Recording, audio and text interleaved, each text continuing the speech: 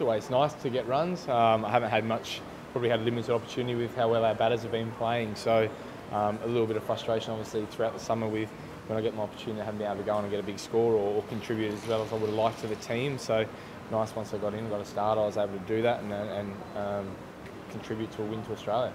You've started the summer really well. One test left. How do you ensure that there's no complacency from the team and to try and finish up with a clean sweep? Yeah, well, there's a lot to play for. Obviously, the Test Championship now, meaning there's more points up for offer. We've been fantastic at making sure that we've been backing up games, and it's something that's probably been not our strength over the last sort of couple of years, and winning games after winning. So we're on a beautiful roll at the minute. We've got some great momentum. We're playing some wonderful cricket. Everyone's fresh and ready to go. So hopefully finish the summer really, really well. Travis, this Test Championship, how much do you guys speak about it? Because I feel like every time we talk to you, it's the first thing on everyone's lips.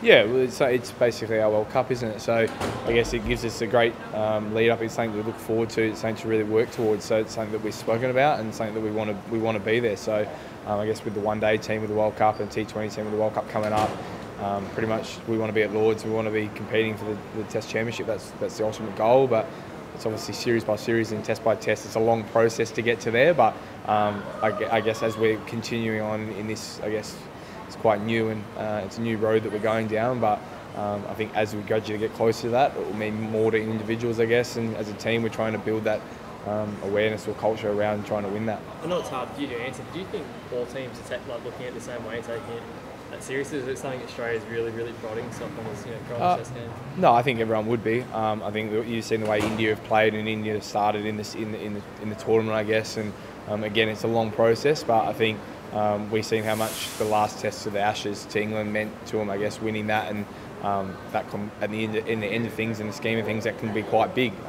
You don't know until you get to the end of it, but you make sure that you go into each test best prepared. I think we do that extremely well here, and we've done that extremely well for the summer. Travis, there's a bit of talk around about the ICC looking at 4-day tests in the future. What's your opinion on that? No, 5 days. I think the ultimate test, I guess. I guess we've gone through a rare period now where we've been able to win a couple of tests in 4 days, but it's quite rare. And I guess, yeah, the test of coming up and playing Test cricket from first-class cricket, the extra day. I think, as Tim said, we may have not seen a couple of the results that we've seen in England, the way that they panned out. So I think that plays a lot with the wicket and it brings spin into play. So I like to keep it 5 days. As his teammate, he's played in every one of his tests. What have you made of Marnus's rise up the rankings? Like, got the boxes in since he made his debut. What have you sort of observed about how he's gone about that? Yeah, I think he's learnt the game. He went to England. He changed a couple of technical things, but then just to see the way he's trained, I guess the way he's learnt off the senior guys. And I've spoken a lot about, I guess, the connection with him and Steve, but that's what you've got to do. You've got to learn off the best players in the world. He's an unbelievable learner of the game. He loves cricket.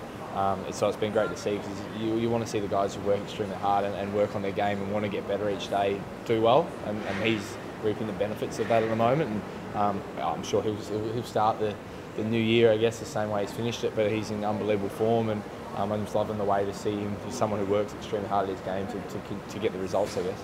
Trav, your own batting, sort of transitioning, I suppose, from certainly in your international career from being a white ball player first of all, so now being a Test cricketer. Like, have you stripped a lot back with your game, like, a few of the extravagant shots just like to play on that one-day side and all that kind of things? You made a conscious effort to make some changes there with them?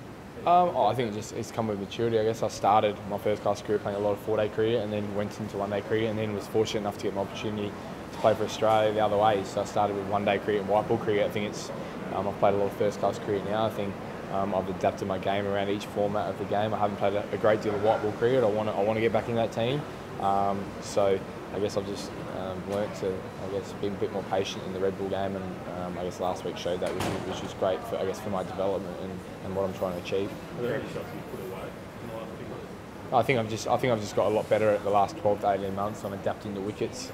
I'm very fortunate to play a lot of cricket at Adelaide Oval with the drop-in. I think the wicket last week was very similar. I don't think I played a cover drive, and that's something that I've learnt from Adelaide. But I guess in Perth or in previous Test matches, I've probably been a bit more extravagant, I guess, in the shot selection around different wickets. I think I'm just adapting to bowlers and different ways or scenarios I can get out. So I think I'm just going out there and batting and taking in all the information in I play. They might just make it a few more. We're holding up 2+. Sorry. So there's forecasts of this test could be potentially affected by the bushfires smoke around Sydney. Did you see the pictures from the Shield game here a few weeks ago, and how do you feel about the prospect of that? Yeah, I've seen the photos. Again, it's something that I guess will get taken out of our hands. It's something that we don't have to worry too much about. The player safety obviously is an aspect of it, but I'm sure the match officials, obviously seeing what happened in Canberra a couple of weeks ago, I'm sure that they'll put us in the best position and we'll not have to worry about too much. Is it a concern at all? It's not a concern from there. It's probably more concern around it's just a game of cricket, I guess, and there's a lot more people being worse affected at it than us. So our thoughts with them, and we'll just play the game as best fit for our health and safety, I guess, and that we have all the confidence in the world in all our match officials. Are the Kiwis on a bit of a hiding to nothing here, given we've got so many New South Wales players in the team as well who love playing at the SCG? Home ground advantage is always nice. We've got a lot of guys who've played a lot of cricket and we've done extremely well here, so I'm not sure if they're hiding to nothing, but they still got a lot to play for. I know they made a few changes to their squad, so again, we'll be best prepared the way we can and trying to continue to play the cricket that we have. And I'll make sure I speak to the guys who've played a lot of cricket here. I played the one test last year, so the Queensland guys that played here a couple of weeks ago, so an exciting week.